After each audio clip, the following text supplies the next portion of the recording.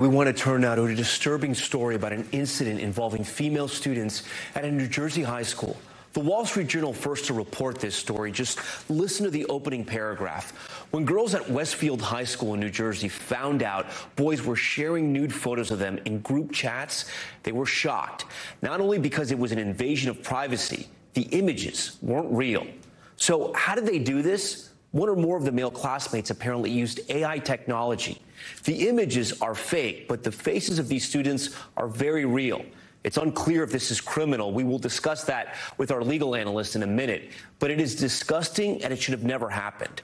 First joining us right now is one of the students affected by this, Dorota Mani, a sophomore at Westfield High School, and her mother, Dorota Mani. I want to thank you both for coming on. I know this is a very difficult time, and Francesca, I'm sorry you had to go through this. You did want to speak out. Can you tell our viewers why? I just want, I want everyone to know how this is, not okay. I want justice for the girls, and I just don't think it's okay. How did you feel when you learned that you were one of the targets in this sort of sick sending around of photos? I couldn't believe my ears. When I heard it was one of my classmates, I was shocked. I'm not gonna lie, I did start crying because I was very emotional. But while I was walking through the hallways, I saw a group of guys laughing at a group of girls who were crying. And that's when I got really mad, and I wanted to change this, and I wanted to make sure that everyone knew it wasn't okay. Dorota, you're the mother. I'm a parent. I can't imagine what it must have been like for you as well. Yeah, I mean, it has been shocking. It has been shocking on many levels. One, as Francesca just pointed out, we are dealing with classmates, so it can happen to anyone of us, by anyone. It has been at best interesting on how the administration of the Westfield High handled the situation. But listen, I feel the most important thing is right now to learn from it, use it as a platform to grow, send a clear message to the girls, not only of our school, but just to the girls in general, that no, this is not okay. And if no one is standing up for you, you should self-advocate. And for anybody on the other side of the spectrum who is creating those AI images, that there will be consequences. Also, I feel it's a little bit more complex, right? We should also look at the legislation in place right now. I find it unacceptable that New Jersey has nothing in place to protect our children. So that's something that myself and Senator Bramnick sat down on Monday and immediately decided to change to make sure that not only New Jersey children are protected, and I say children because it could happen not only to girls, but also to boys. Dorota, but also that we can, yeah. Did they have to explain to you sort of what had happened here? I mean, because it is a little complicated, and at first I got to think you were sort of in a state of shock when you heard this.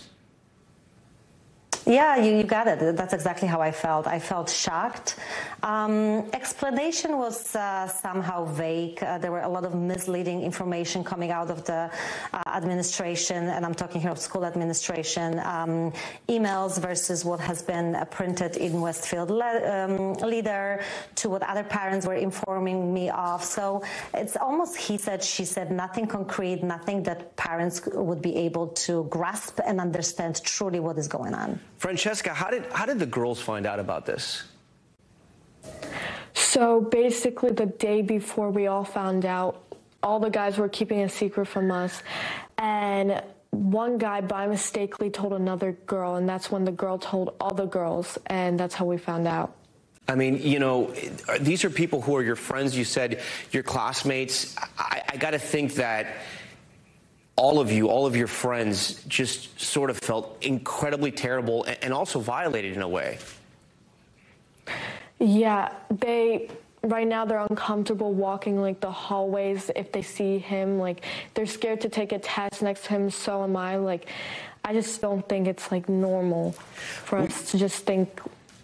Yeah, no, I hear you. We know the school did send out an email to, from what I understand, the parents of the school. We want to put it up on the screen. It reads in part, at this time, we believe that any created images have been deleted and are not being circulated. This is a very serious incident. We are continuing to investigate it and will inform individuals and families of students involved once the investigation is complete. The email also says the school is offering counseling. Dorota, do you think this is a crime? Listen, it's not for me to decide. That's why we have legislations. But I think I want to point out one thing, is that the school says all images has been deleted. They have no proof of such a thing. Also, we all know there's a digital footprint. So if somebody says, don't worry, and that's something what the vice principal informed me over the phone on Friday, October 20th, don't worry, it was just Snapchat images. They last for 3 seconds, and by the way, they were deleted. It just makes me nervous, very nervous, that this vice president is running a high school with, or lack of knowledge, or just lack of empathy. Francesca, have any of the people involved in this, allegedly involved in this, have they apologized to you? No. No one from that group has apologized from me. The boy didn't apologize to me, but a lot of other boys came and asked if I was okay and if I needed anything, but the boy didn't apologize to me. Dorota, the school has not confirmed to NBC News whether or not any disciplinary actions have been taken. What is your understanding of how this incident is being handled by the school, and are students being suspended? Are their parents being spoken to? Sure. So as of right now, we are not very clear if it was just one boy or it was a group of boys. That's something that it's still being investigated and really not transparent to us parents from outside. But we were aware that one boy was suspended over the weekend for Monday. He chose not to come back on Tuesday. He was back on Wednesday. And then, Dorota, how concerned are you about how this could potentially impact your daughter in the future? Well, a lot, right? I mean, she's taking power in her own hands right now. She's advocating for herself and other victims. She's creating a website that will be helping AI victims. But we all know digital footprint lasts forever. That might, at some point, impact her socially, academically, professionally. It did definitely impact her emotionally. So, yeah, there's definitely that. Francesca, before we go, your mom talked about some of the work you're now undertaking. I mean, I think you're only 14 years old. I feel so bad that you have to go through this at such an early age. What steps are you taking to make sure this doesn't happen to other girls just like you? Well, as my mom said, I want to make a website with all the AI resources. So if any girl needs help, they can go to that website, or if any boy needs help, they could also go to that website. And I just want to bring this worldwide, so everyone knows what can happen, even if it's your classmate. It doesn't have to be some creep on the internet. Francesca Mani and Dorota Mani, we thank you for your time and your courage for coming on Top Story. So the big question here, as we asked Dorota's mother, as we asked Dorota, were any laws broken here? I want to bring in NBC News legal analyst Angela Senadella for more on that. So, Angela, we know that the images were fake, right? They were created by AI, but they used real photos of these girls, 14 years old, still a little girl, in my opinion. Is this a crime?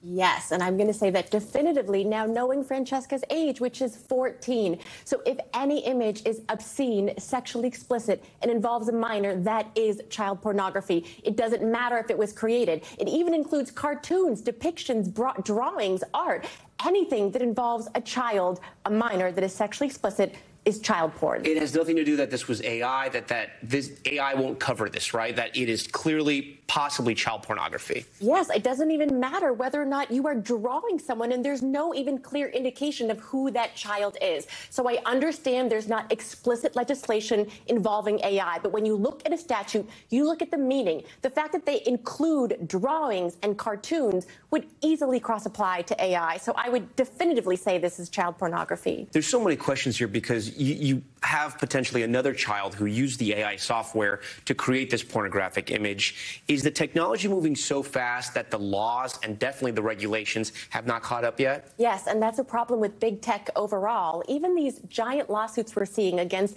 Google and Amazon, by the time the government has done their research, done their discovery, big tech has moved 10, 100 steps ahead. So in this case, the regulation is far behind. But this is why I think stories like Francesca's are so important to share, and why it's so wonderful you're sharing this on your show, because lawmakers respond to what's in front of them. So laws then will change as a result of this. And from what I understand, some lawmakers, including senators, are meeting with this family. Do the parents in this case have any legal recourse? I think they have a few different options here. So first, against the perpetrator. Look, harassment, intentional infliction of emotional distress. In Texas, a woman won $1.2 billion against an ex-boyfriend for revenge porn. Yeah. Also potentially against the software, the AI company. Those services are not supposed to allow children to manipulate images into child porn. And then lastly, in hearing this interview, potentially the school districts. School districts are sued all the time for bullying incidents where they don't pay attention and they let things like this happen. So these families potentially have a lot of options here. What do you think the takeaway is here? You know, you're a parent, I'm a parent, we both have daughters, and it's like, you think about the ages where your kids can get phones. Other kids are going to get phones whenever they want. But, I mean, the technology is moving so fast, and obviously there's no regulation. I mean, it's a pretty scary world. Yes, which is why in circumstances like this, what matters most is being a parent, is talking to your own child. The laws will never catch up. There will always be things kids can do that will take them much farther ahead into deeper trouble than what's written statutorily. Thanks for watching. Stay updated about breaking news and top stories on the NBC News app or follow us on social media.